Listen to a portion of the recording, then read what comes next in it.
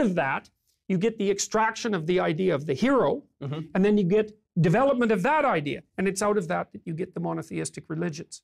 And so it's like the procedure and the hierarchy come first. No one knows what the rules are. It's all played out the same way that wolves play it out in a pack or chimpanzees play it out in a troop. Then we wake up and think, oh, we live in a structure. Here's the structure. That would be Osiris in the Egyptian mythologies. Here's the structure. Here's how the structure goes wrong. Here's what the structure does. Here's its tyrannical aspect. Here's what you have to do to generate the structure and to thrive in it. Okay, that's even more important. The hierarchy is important enough. But what we want to know is how to master the hierarchy. Okay, that's where you get the mythologies of the hero. Okay. And then so then there's generates all sorts of different heroes because there's different ways of being successful. Then you have a panoply of heroes. Then you think, okay, well now we've got all those heroes. That's a set.